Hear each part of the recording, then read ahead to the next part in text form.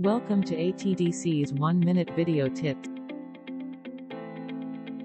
These video series is composed of different tips on service procedures, machine operation as well as maintenance procedures that will surely help you in handling your Komatsu machines.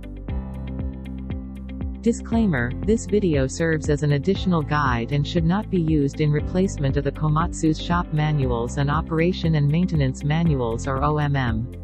For the complete procedures, please always refer to the Komatsu manuals, as mentioned. How to calibrate payload meter. Applicable models: rigid dump truck. Performing PLM calibration according to the following machine conditions.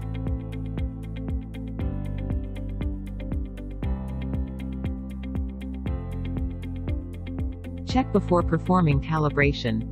Set the machine without load. Remove all the remaining soil inside the dump body. Then lower the dump body to seated position. Set the dump lever to the float position. Confirm that the dump body is fully seated. Check that the body pilot lamp is off. Do not carry out calibration if there is an existing error. Method of performing calibration. Set the shift lever to the end position.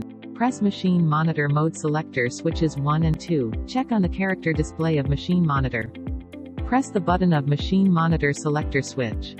Press the button of machine monitor selector switch several times.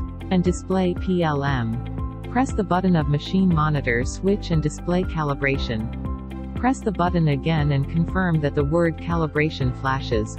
Drive the machine and maintain a speed of approximately 10 km per hour or 6.2 miles per hour.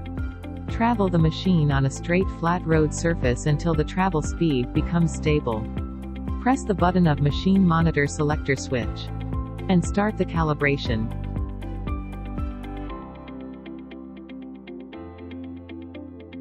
After approximately 30 seconds, the calibration is completed.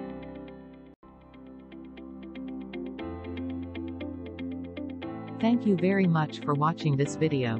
Please stay tuned for more video updates.